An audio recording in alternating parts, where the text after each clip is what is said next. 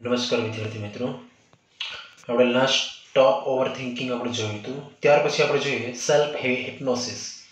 Self હિપ્નોસિસ એટલે શું થાય? આત્મસંમોહન. બરાબર. સેલ્ફ હિપ્નોસિસનો મતલબ થાય છે આત્મસંમોહન. બરાબર. Let's start. આ પણ તો કે શોર્ટ નોટ તરીકે પૂછાઈ શકે છે. બરાબર. ચાલો જોઈએ. 4 પોઈન્ટમાંથી એક પોઈન્ટ આપણે પૂરું કર્યું હતું, સ્ટોપ ઓવર થિંકિંગ. બીજા પોઈન્ટ તરફ આગળ વધીએ, જેનું નામ છે સેલ્ફ હિપ્નોસિસ, આત્મસંમોહન. બરાબર. આ જેટલા પણ ટોપિક જે છે, 4 ટોપિક, બરાબર, એ તો કે શેના વિશે છે? માત્ર ને માત્ર તમારો સ્ટ્રેસ દૂર કરવા માટે. બરાબર. એનો આ પાઠનો મેઇન ઉદ્દેશ, મેઇન ઇન્ટેન્શન તો કે શેનો છે? માત્ર ને માત્ર શું? તો કે સ્ટ્રેસ દૂર કરવાનો. બરાબર. હા, okay. How to feel relax. Okay, કઈ રીતે તો કે રિલેક્સ ફીલ કરવું. બરાબર. એ એની પરનો પોઈન્ટ છે આખો પાઠ. બરાબર. ચલો. Self hypnosis, આત્મસંમોહન. You can use this self hypnosis state to relieve mental stress. Relieve એટલે મુક્ત કરવું. શું? Mental stress. મેન્ટલ સ્ટ્રેસને મુક્ત કરવા માટે તમે સેલ્ફ હિપ્નોસિસનો યુઝ કરી શકો છો. સેલ્ફ હિપ્નોસિસની સ્થિતિને તમે યુઝ કરી શકો છો.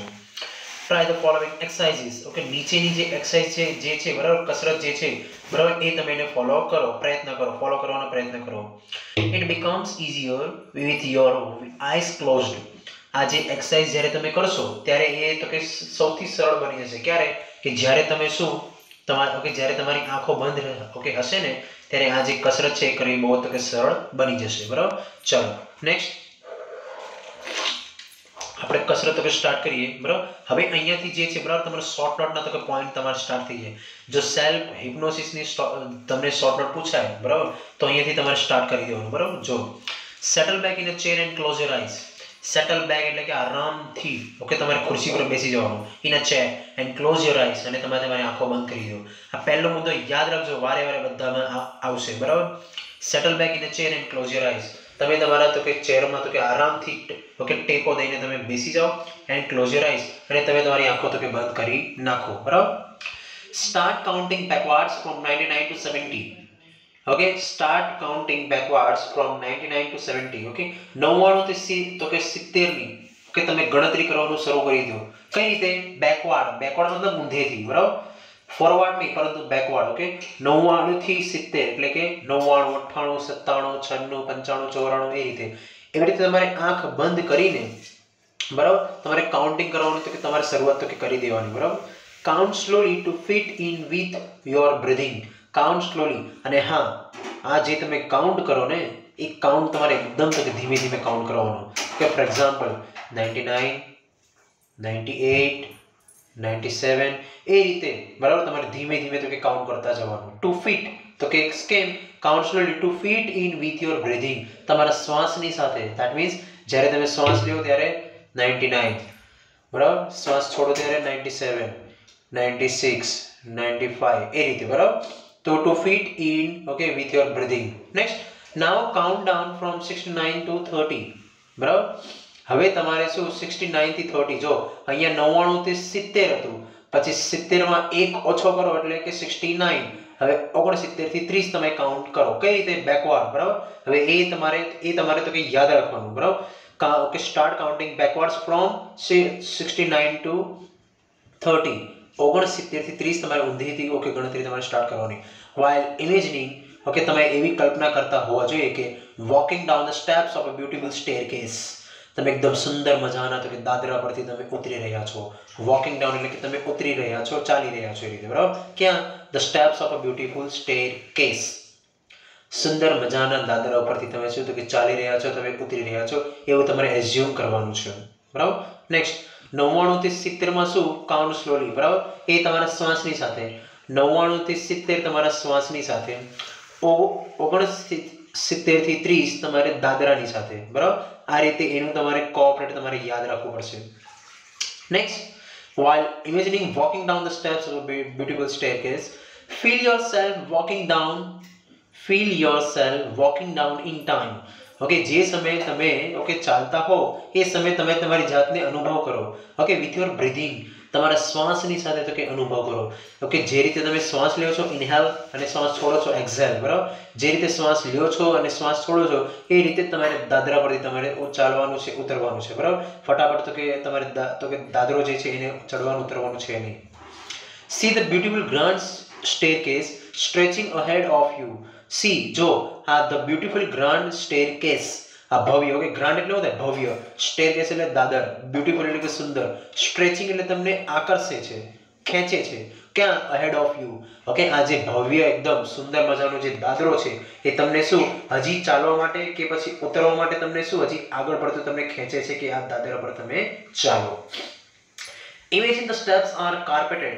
અને તમે એવી કલ્પના કરો કે આ જે સ્ટેપ્સ છે, સ્ટેપ્સ એટલે કે દાદરાઓ જે છે એક એક તો કે કેવા છે? કાર્પેટેડ.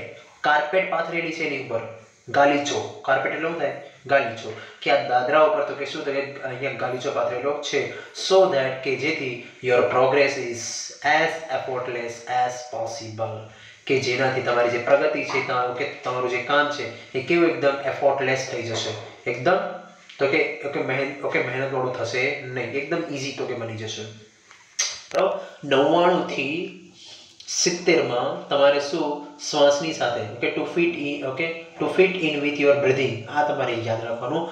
69 થી 30 તમારે સ્ટેરકેસ, બ્યુટીફુલ ગ્રાન્ડ સ્ટેરકેસ, આ શબ્દ તમારે યાદ રાખવાનો. બરાબર. નેક્સ્ટ, અને આ જે સ્ટેરકેસ છે એ કોનાથી તો કે કાર્પેટ એની પર પાથરેલું છે, આટલું યાદ રાખવાનું મેન. કાઉન્ટ ડાઉન, જો હવે 69 થી 30 તો 30 માં 1 ઓછો એટલે 29 થી 0. બરાબર. એ રીતે count down from 29 to 0. Count down કે બેકવર્ડ્સ ફ્રોમ 29 to 0. ઓકે, અથવા તો તમારે આ એક જ સેન્ટેન્સ યાદ રાખવાનું. Start counting backwards from 99 to 70. Start counting backwards from 69 to 30. Start counting backwards from 29 to 0. આ જ મુદ્દો તમે લખો તો પણ ચાલે બધામાં. Start counting backward from 29 to 0. 29 થી તમે 0 તમે કાઉન્ટિંગ કરો. ઓકે.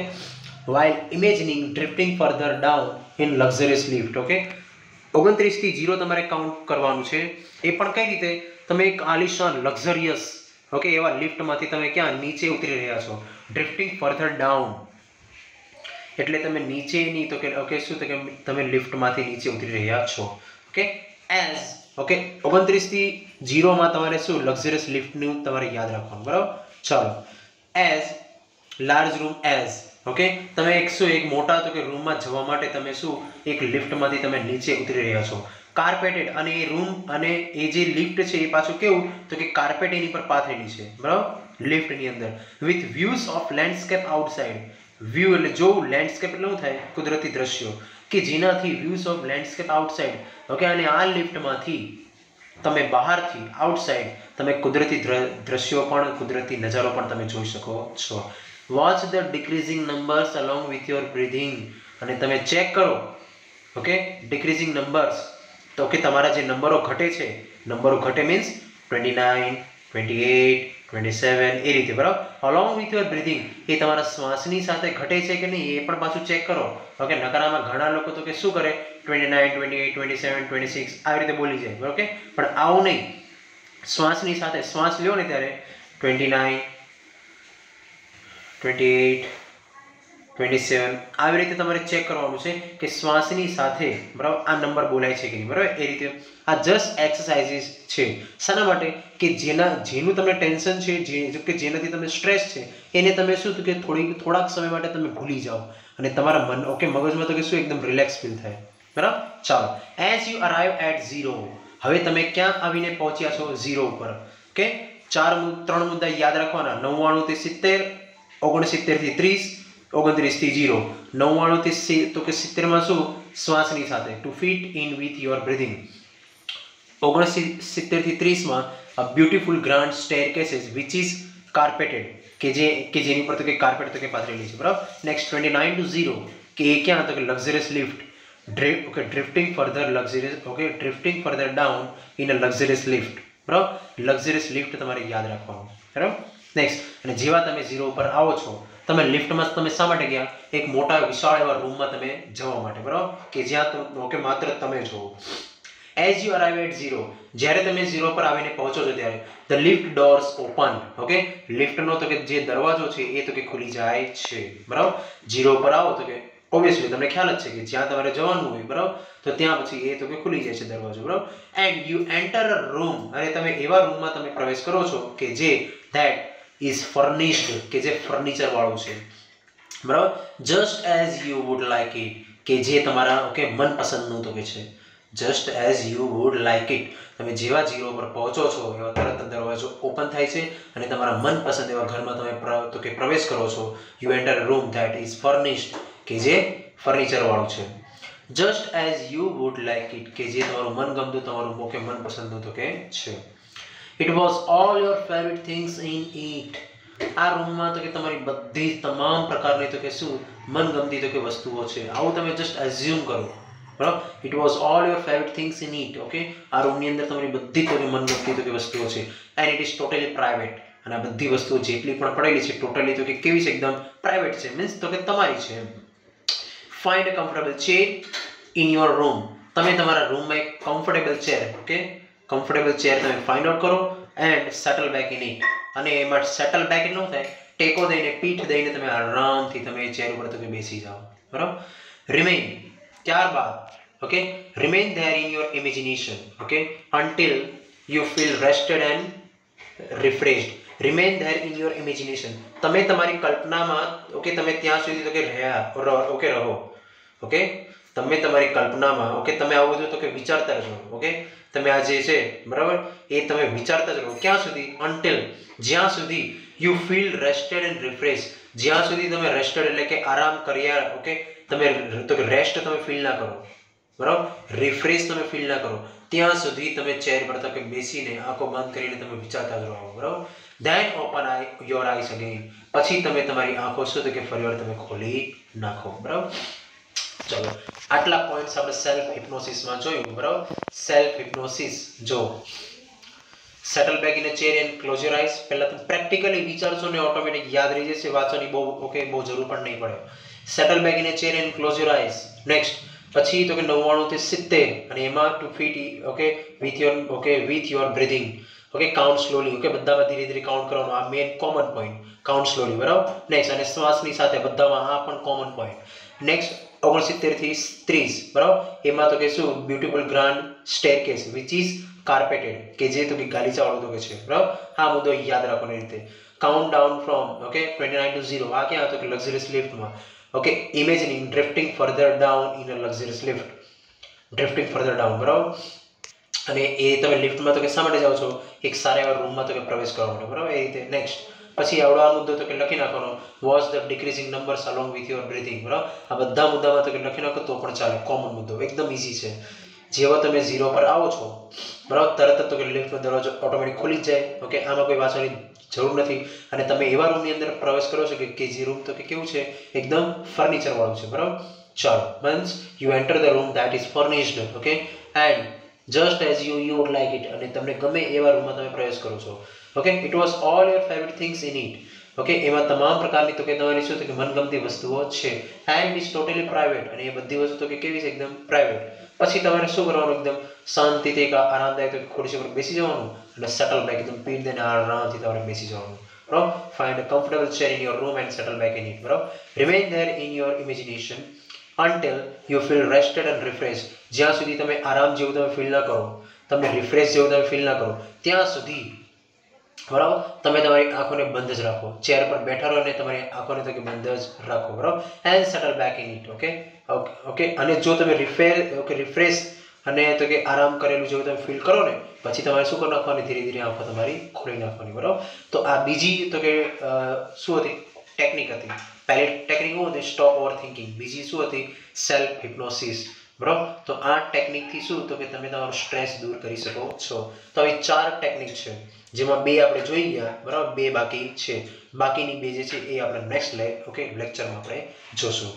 ઓકે ચાલો, બીજી વસ્તુ આપણે સેલ્ફ હિપ્નોસિસ જે જોયું, બરાબર, એ સેલ્ફ હિપ્નોસિસ ખાલી તમારે રફ નોટમાં 2 વાર, જેમ તમે સ્ટોપ ઓવર થિંકિંગ લખ્યું તો એ પ્રમાણે 2 વાર તમારે રફ નોટમાં લખી નાખવાનું. નેક્સ્ટ પછી જેટલા પણ પોઈન્ટ છે, બ્લેક ડોટ જે છે, બરાબર, 1 2 3 4 બરાબર, 5 6 બરાબર, આ 6 પોઈન્ટ બરાબર 5 વાર તમારે લખીને મોઢે કરવાનું છે. શોર્ટ નોટ છે.